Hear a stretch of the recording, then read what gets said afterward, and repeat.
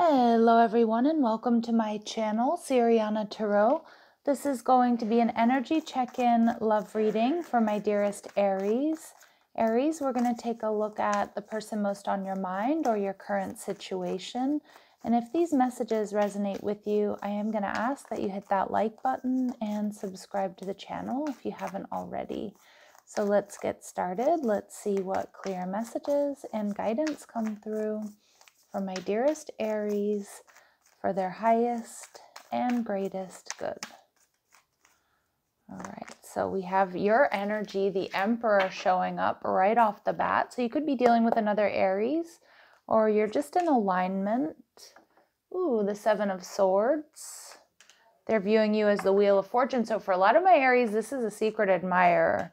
And you've got a love offer coming in that you're not going to see coming, and it's going to take you by surprise. I think this is going to make you very happy.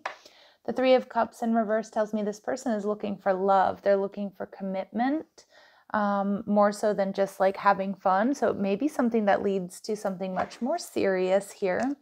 I also see there's third-party interference, which could be gossip. Maybe around this person's feelings for you or your feelings for them. So let's just see how this plays out. So the Emperor here tells me you're in alignment. It's potentially a divine counterpart situation, or this person may be part of your destiny. All right, we see they could be a Scorpio. They're ready to transform this connection, or this is going to be a transformative connection for you. And Hanged Man energy, Pisces energy. This is somebody who's been holding back. We see that with the Seven of Swords. They've been watching, they've been waiting, they want victory. They've been burned by rushing into things in the past, so they're looking at all the details.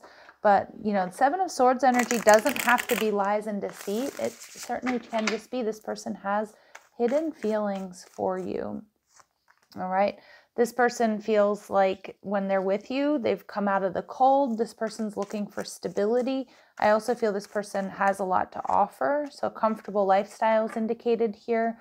They might be holding back a little bit too because there's been some drama. Like it feels like you might work with this person, or you know them, like, you know, maybe you know their ex or something, or they're in your friend group or in your community. It just feels like there's gossip and drama here. And I feel like your person wants to avoid that. They don't want that. They just want you is what I'm getting. The Wheel card tells me they see you as having it all. They see you as part of their destiny. And yeah, this person they're ready to take a leap of faith towards you. That's too many cards. They want to take a leap of faith towards you. They love all your Aries energy. They love your passion for adventure, your charisma, your way of communicating. Yeah, this person, you are this person's wish fulfillment. And they're looking to play the long game here. Like I said, I was picking up on that with the Three of Cups in reverse. They're not looking to play games or to, you know, date casually. All right, what you're not seeing is the Page of Cups. You've got a love offer coming in. This is the beginning of intimacy, something that really feels like it can stand the test of time. Moon in reverse. So they're revealing some pretty deep romantic feelings here for you. And some of you, it might be that they want to heal things with you. So maybe you have dealt with this person. But for a lot of you, this person comes off as kind of emotionally unavailable, or this is just going to take you by surprise is what I'm getting. The Four of Cups in reverse, I'm doubling down on that this person's going to ask you out on a date. It feels like it's going to happen pretty soon. They've been strategizing. It feels like this is what you've been waiting for. And a lot of you may end up marrying this person, Aries. I feel like we've been getting a lot of messages like this for you guys. And with the Hierophant card, this is something that certainly can go the distance. So you've got a really big decision to make here. Some of you might be eliminating other options. So what I'm going to do, let's see if there's anything else we need to know. Is there anything else we need to know about this person or this situation? Is there anything else my Aries need to know about this person or about this situation? All right, so they might be feeling a little bit drained. And again, for a lot of you, if there was like gossip or rivals, like they really don't like this. This person they don't want any games. They don't want drama.